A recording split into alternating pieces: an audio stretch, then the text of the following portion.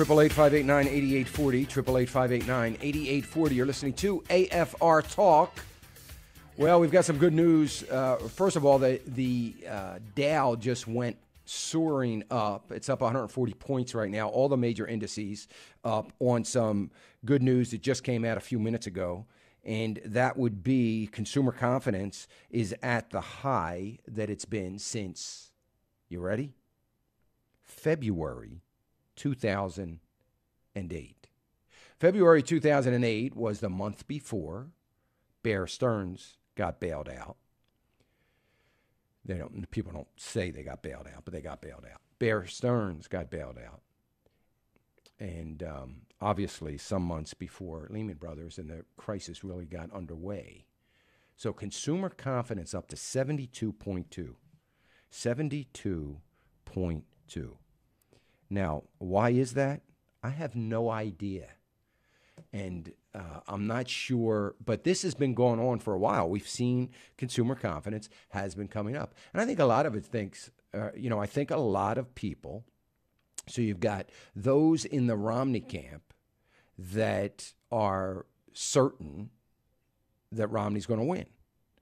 And that brings a level of consumer confidence. It's going to. There's no doubt about it. It's going to bring a huge level of business confidence. All of that, there's an enthusiasm about that because it's getting out the old and bringing in the new that actually has a plan and would appear as though we're going to get something done in the economy. So that is certainly got to be a part of what's driving that consumer confidence number. It's huge. Now,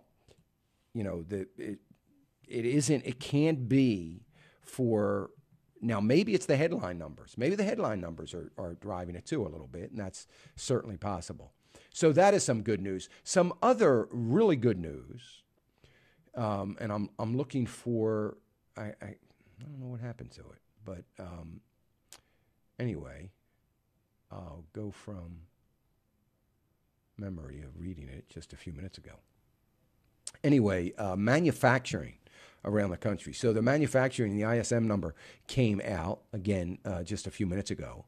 And the ISM number came out, and it actually beat expectations. So the ISM number inches up to 51.7 in October from 51.5. So an increase in the manufacturing index. That's very good news because that means that manufacturing now continues. This is a national number, not different areas of the country. We have seen certain areas of the country still be in contraction, are still in contraction mode. But overall, the ISM inches up. That is good news. That means that manufacturing, according to this number, would be expanding as opposed to contracting. When they are expanding, so it's up to 0.1%, means that they're expanding. It's difficult for manufacturing to expand too much without first adding hours per week worked. So that starts to inch up. We're hovering around still forever, this 34-hour. What we're looking for is that getting close to 40 hours a week. Then we start to watch overtime hours. And what we're hoping for then, once it gets up to 40, is that we start seeing some overtime hours worked per week. Once we see a consistency in overtime hours worked, we will see, we will see hiring. We will see hiring.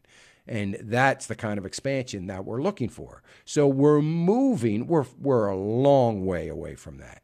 We're moving in that direction again. So that's good news. And I believe that good news. I think that is legitimate good news. So